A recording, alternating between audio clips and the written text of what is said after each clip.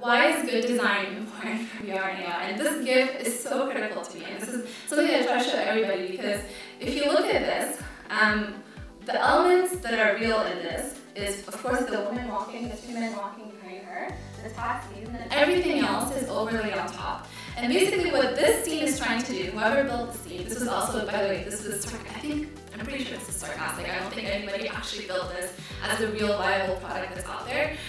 So basically, what this person was trying to get to is that it's really annoying to have so much in front of you trying to grab your attention. And this is something that is key to all user experience across all media, including web, including mobile, including everything. But it's suddenly so critical, specifically in immersive media, because you have so much room to tell user things. You have so much room to tell them things, to give them call to actions, and to give them stories to tell them. And so this is something that basically, I'm trying to tell you this, take away from this.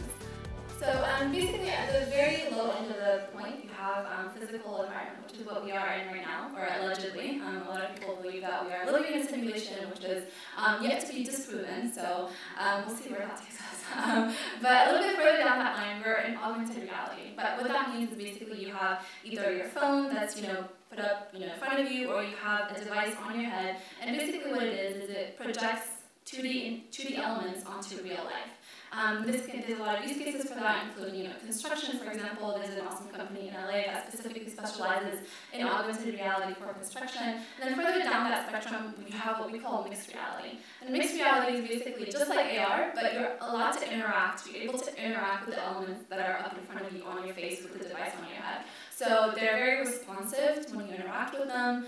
Basically, they are as if they were real, but they're CG. And then at the end of that spectrum, you have virtual reality. That's where you're completely immersed in an entirely new reality. You don't have any sense of the real world at all. So I came into this project as artist and creative director, and one really interesting challenge with this, just like the Mary Claire project, was that even though this DJ's audience was a very niche loyal audience, they were also not at all familiar with virtual reality. And they wanted to use this opportunity as sort of a pop-up experience. So they had a pop-up experience at different malls where the artist was used to performing, and they would bring the users in, I'm used to calling them users. They would bring his fans in, and they would experience this virtual reality experience. And what was something that was really interesting about them is that they were so passionate about his work. And so something that we decided to do was to actually tell this music video through the perspective of first person. So what this means is that, I don't know if you noticed in different parts, and I'll cover this a bit in a couple of minutes, but what you are able to see when you put on the headset is when you look down, you're able to see the DJ's body.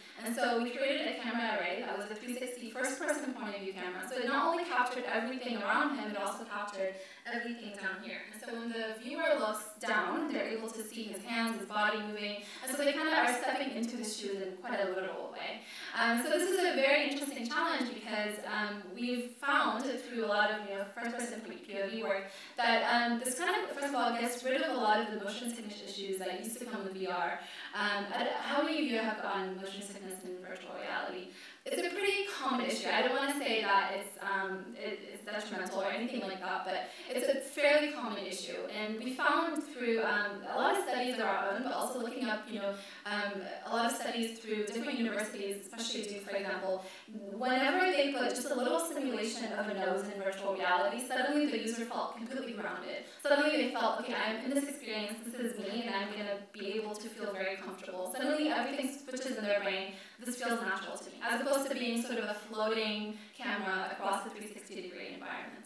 So this is something that really enabled us to play around with a lot of different experimentations, including slow motion. Slow motion is generally a pretty big no-no in VR because this kind of adds to the whole motion sickness drama. And so we were able to play around with that. We were able to play around with reverse. We were able to play around with a lot of cool effects in that music video. But again, one thing was that the viewers were not experienced with virtual reality. And so what we ended up doing was we wanted to introduce a classic 2D screen for them. Whenever they put on the headset, we introduced a classic 2D screen for them, and then slowly and gradually that 2D screen expands into a 360 environment. So they get a chance to get acclimated to that experience. Okay, I'm in a 360 environment, but all I see right now in front of me is this 2D screen, and then suddenly the 2D screen